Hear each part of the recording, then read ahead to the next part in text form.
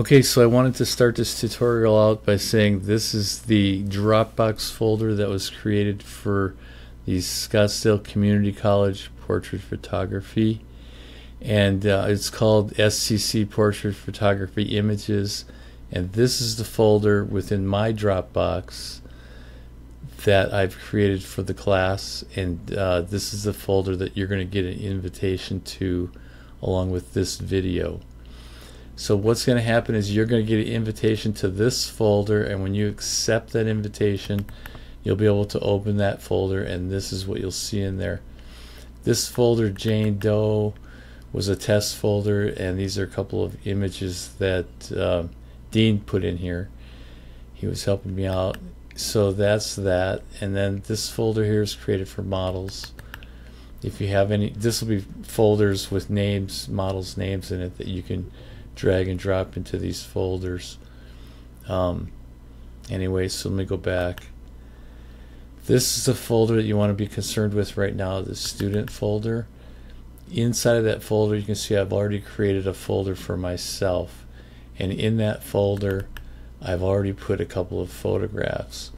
Now when it comes time to put photographs in here for you to show during critiques, or if you want to put in here that you can transfer into another folder later on the class computer to turn in for an assignment, you can just use this as a general download for your images. So here's a folder that I created, and it has an image in it, and the way I'm going to put it into this folder's on my desktop right here. The way I'm going to take this image and put it into my folder that I can open in class is to click on this and just drag it over. There it is. So now that's in the Dropbox folder. I can close this. Actually emptied that folder. So there it is in there, and now I can close this, or I can go back,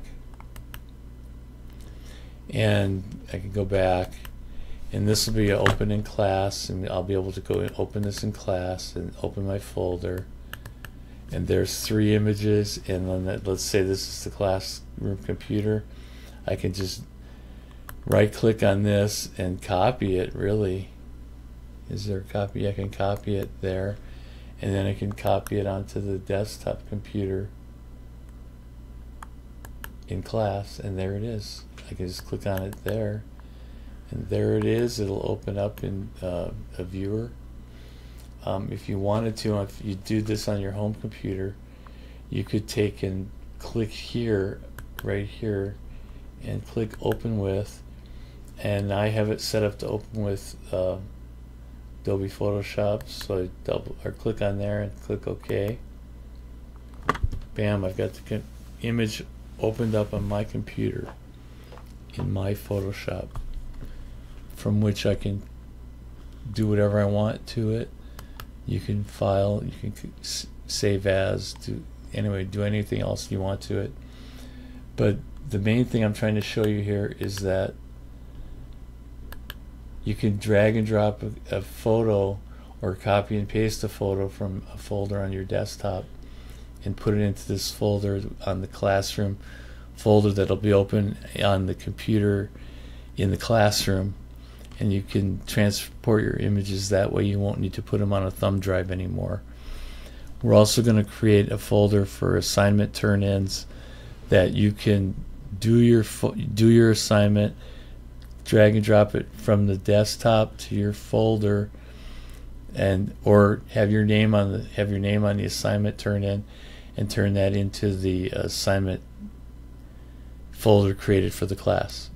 Anyway, ask me questions in class if you have any more questions.